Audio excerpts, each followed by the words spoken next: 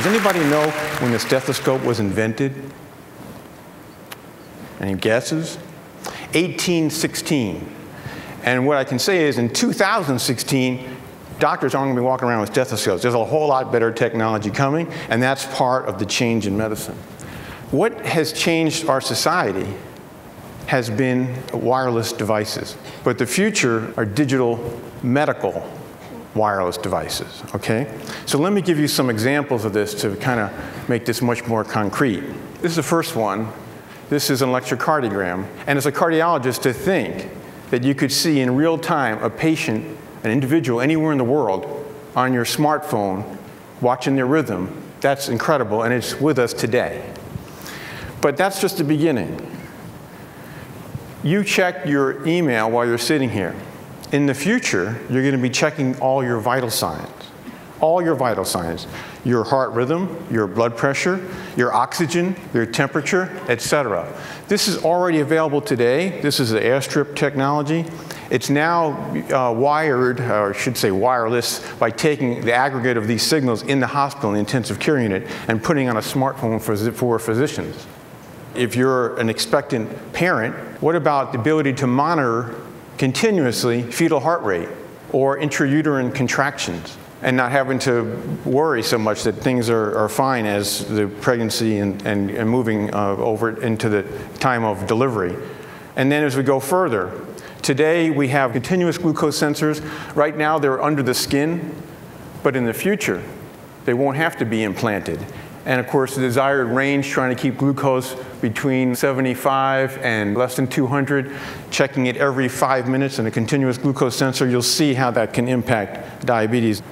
And what about sleep? We're going to zoom in on that a little bit. We're supposed to spend a third of our life in sleep. What if on your phone, which will be available in the next few weeks, you had every minute of your sleep displayed? And this is, of course, what you can see, the wake is the orange. The REM sleep, rapid eye movement, dream state is in light green, and light is gray, light sleep, and deep sleep, the best restorative sleep, is that dark green.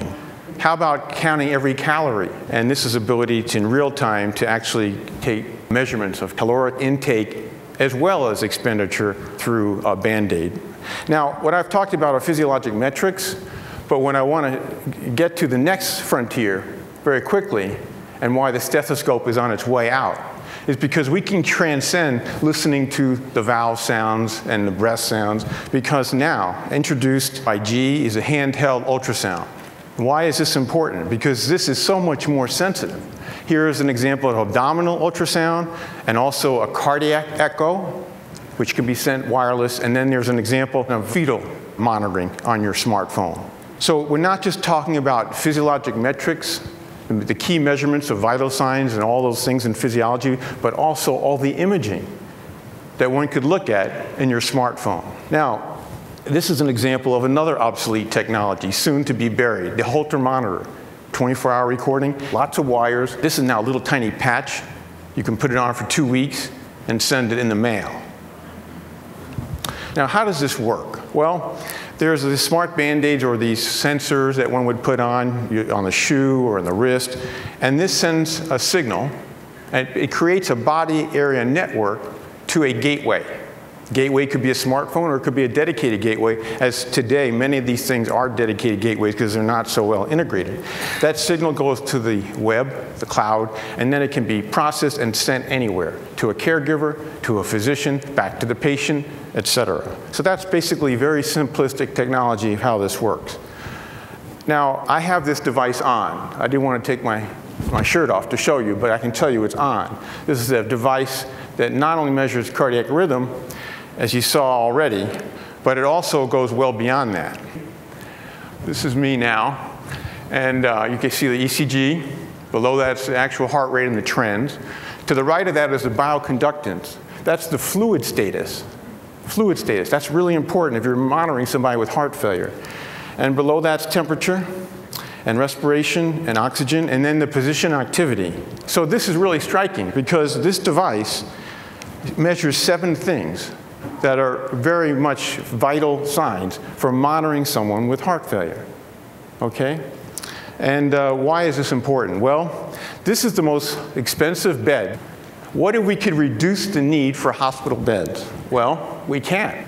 First of all, heart failure is the #1 reason for hospital admissions and readmissions in this country.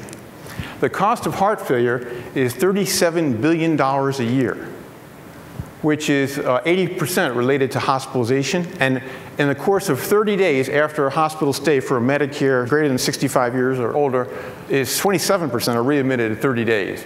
And by 6 months, over 56% are readmitted. So can we improve that? Well, the idea is we take this device that I'm wearing and we put it on 600 patients with heart failure, randomly assigned, versus 600 patients who don't have active monitoring, and see whether we can reduce heart failure readmissions. And that's exciting. And we'll start that trial, and you'll hear more about how we're going to do that. But that's a type of wireless device trial that could change medicine in the years ahead. Why now? Why has this all of a sudden become a reality, an exciting direction of the future of medicine?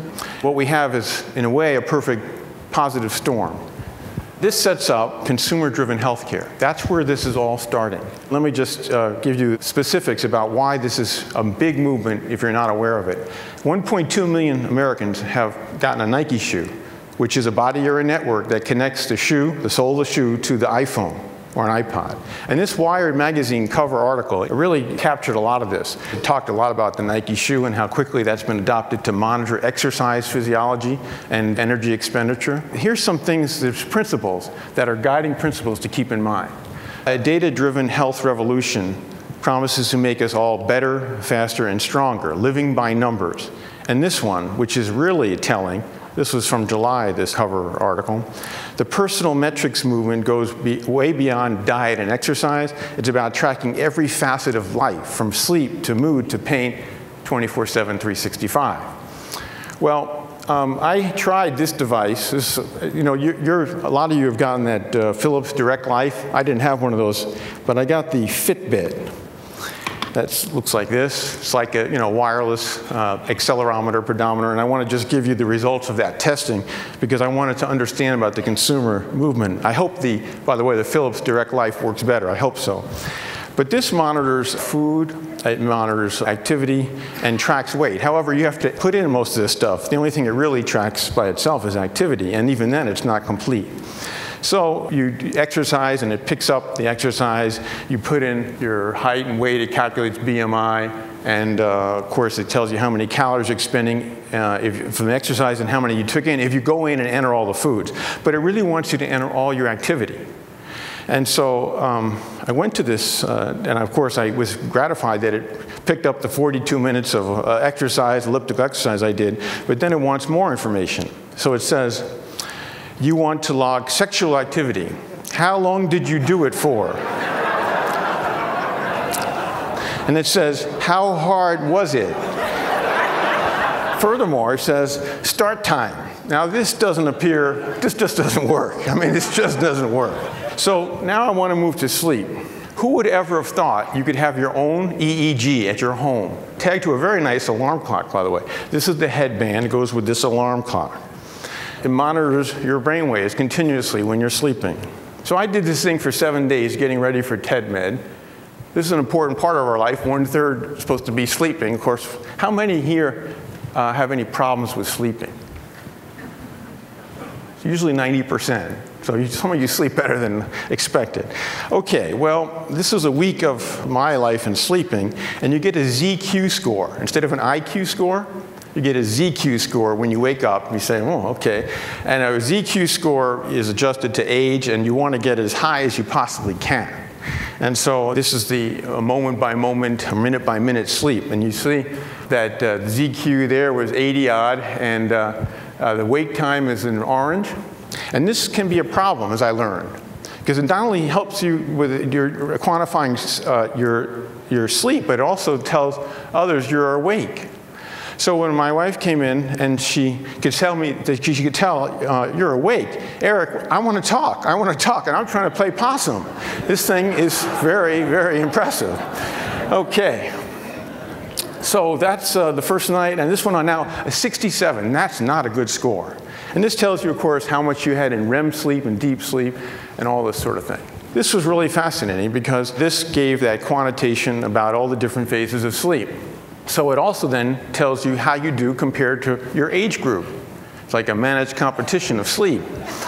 And really interesting stuff. Look at this thing and say, well, I didn't think I was a very good sleeper, but actually it did better than average in 50 to 60-year-olds, okay? And the key thing was, what I didn't know, was I was a really good dreamer. Okay, now let's move from sleep to diseases.